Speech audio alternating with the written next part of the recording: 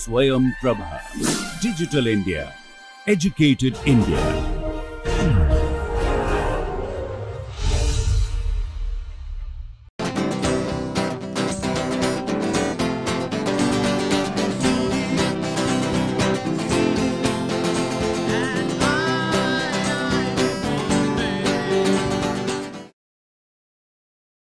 I don't remember when we started, but let us just take 1.5 examples more. Now think of a tetrahedron, CH4. I am not going to work out tetrahedron completely for you, that is why I called it 1.5. I will just show you what are the different symmetry elements. I will ask you to figure out how many of them are there, partly. Think of a tetrahedron now. Everybody knows what a tetrahedron is, right? Have you ever seen a tetrahedron? Where? Have you been to birthday parties that they decorate with balloons? Huh? Think of those balloons. When there are 4 balloons together, those 4 balloons actually form a tetrahedron, provided they are of the same size.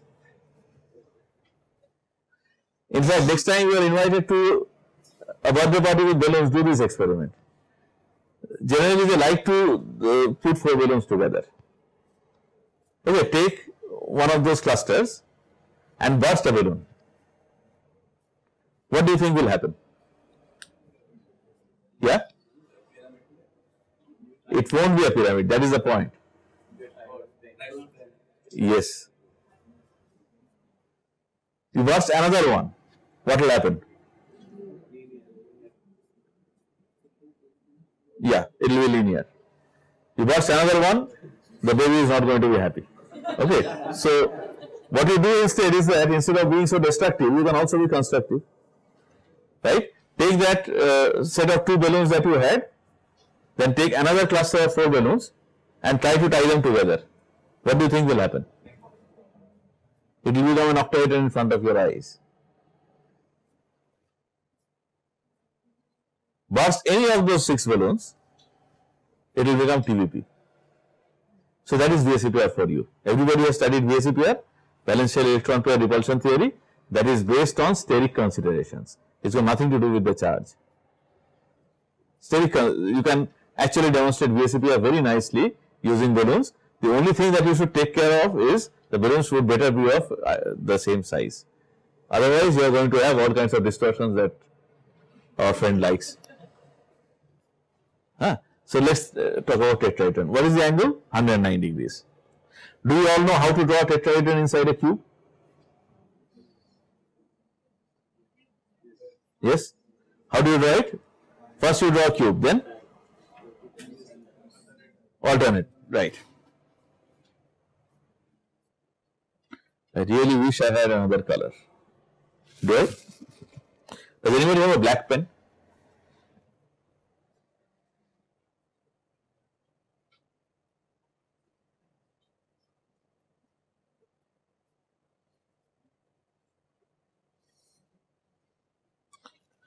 Okay, this is one structure that I can draw without goofing up too much.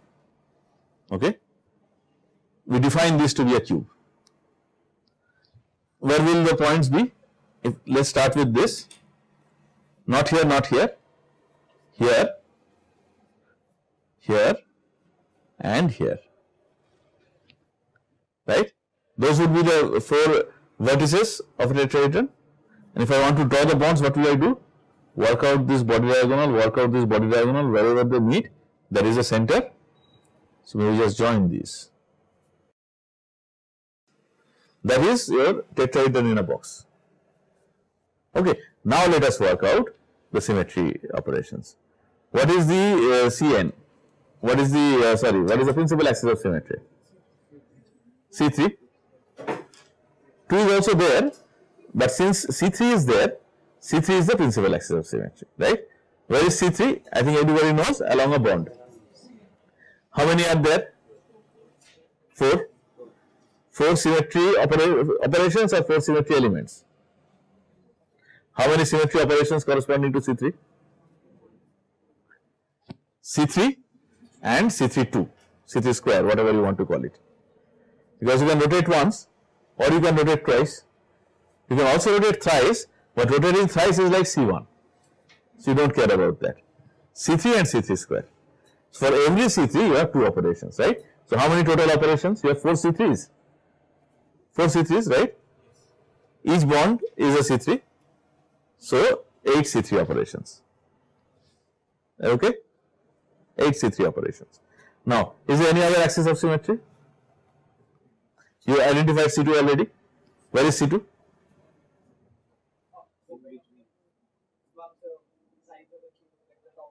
Right. Let's start with the top side. Take the face center and take the face center of the bottom face and join them. Okay. Don't pay attention to this little bend here. That was not intentional. That is C2. You agree? Let us name these A, B, C and D. If I apply a C2 rotation along this axis, then what will happen? A and B interchange, C and D interchange. Are we okay with that? You understand? A and B interchange, B and C interchange, A and B interchange, C and D interchange. Is there any other C2? Yes, now it is very easy to figure out. Because now you understood that to get a C2, you have to join the face centers of opposite faces. How many sets of opposite faces are there? 3. So they are going to be 3 C2 axes. And they are going to be perpendicular to each other. Right? One will be like this, one like this, third like this.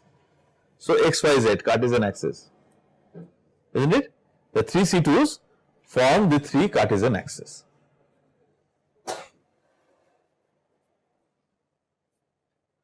So how many C2s are there?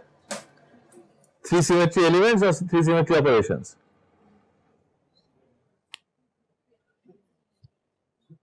As well as operations. Because C2 square once again is E, identity. Not doing anything, C1. Okay? So 3. Okay. C3 is done, C2 is done. Anything else? Of course, you cannot look for lower one because less than 2 is 1. That is always there. Infinite number of C1 axes. But that is trivial. Is there any C4? S4 is there, right? C2 also works as S4. How many S4 operations per axis? Now that is something that you should work out carefully and tell me next day. Fine. Now let's look for planes. Is inversion symmetry there? Tetrahedron inversion symmetry, is it there? Not there. Not there, right? Cannot be. Okay, what about planes? Do you see the planes? Where?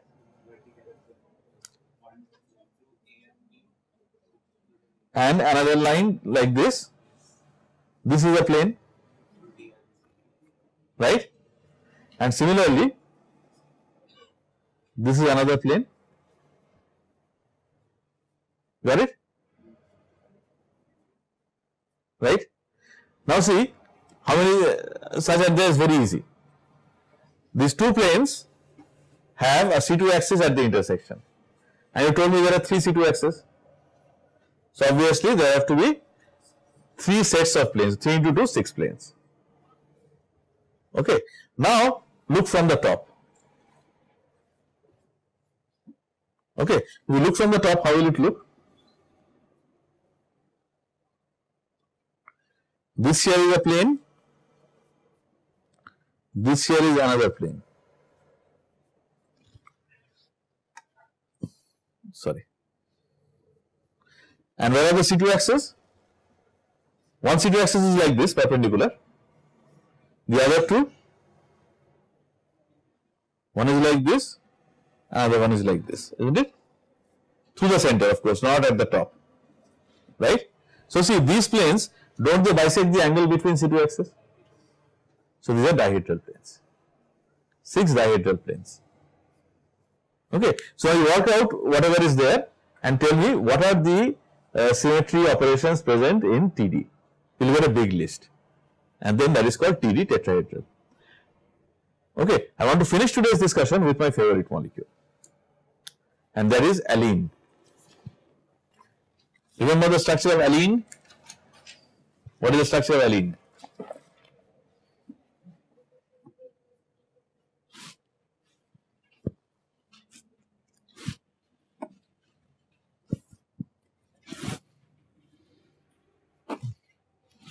I keep forgetting which one is Zoom and which one is written here. I just write the simple chemical structure first. CH2, double bond C, double bond CH2. This is allene. Okay? Those who did not know or forgot, know now. Now see, what is the hybridization of the central carbon? sp, right? So you have one p orbital like this, another p orbital set like this. Okay. So if you look at the structure, this is what the structure is. Let us say these two hydrogen atoms are in the plane, then these two hydrogen atoms will be above and below the plane. Okay? Right? Now let me quickly draw another tetrahedron. That is how a tetrahedron looks. So what does allene look like? It looks like you have taken a tetrahedron and you have kind of dragged it. Isn't it? You have dragged it out. So from one carbon, somehow you have made two carbons and you have made it long. So I think you understand that this symmetry of allene will be related to symmetry of tetrahedron, TD. It is just that many of the symmetry operations will now be gone, because what you have essentially done is you have induced a distortion. You start with the much more symmetric structure, TD, you have brought in a distortion along an axis. So many of these symmetry operations will be gone. Let us see what are the symmetry operations that will survive. I think what is easiest to see are the planes. Do you see the planes? This HCH will define a plane, isn't it? HCH will define a plane. So this is one plane perpendicular to the paper, and this here is another plane in the plane of the paper. Okay with that? Is there any other plane? How many planes were there in the tetrahedron? 6. Here we have only 2. Okay. Now let us look for the C2 axis. Okay, will C4 be there? Of course C4 will not be there, you have distorted. C4 is gone. Your only hope is C2. How many C2s have survived out of 3? And these 2 planes have survived. Okay. How many C2s have survived? Can you tell me that? I can see one very easily.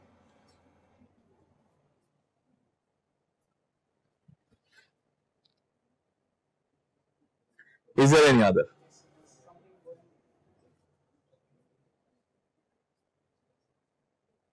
Is there any other? To figure out if there is any other, let us look at the molecule from, say, this side.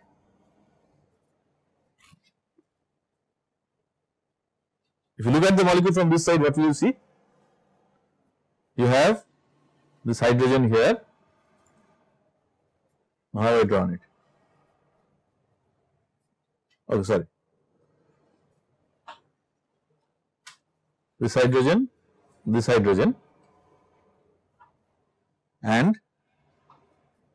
if you look from this side, and the hydrogens are horizontal, the earlier one was better. I don't know why I chose to do this. Looking from this side, so this hydrogen here, and then both these hydrogens will point away from you, right? These two, won't they point away from you? Huh? Now, is there any C2? Actually, you know, this is a C2, this is a C2. All the 3 C2s survive. It is just that one looks different from the others. Okay.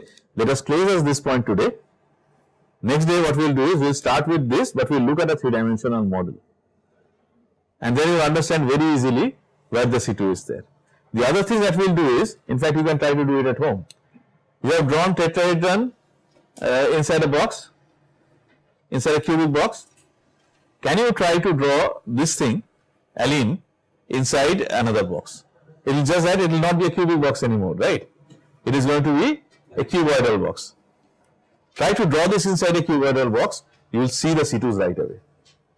And next day, we are going to show you the model anyway. And then I will ask you another question. I am not going to get the alene so easily. Next question is, now I substitute this hydrogen with a chlorine. I substitute this hydrogen with chlorine. Does that make it a C1 molecule? I see some nods, it doesn't. A C2 axis survives. One single C2 axis will survive even in that. And I think we will understand it better when we see the model. That is what we do the next day.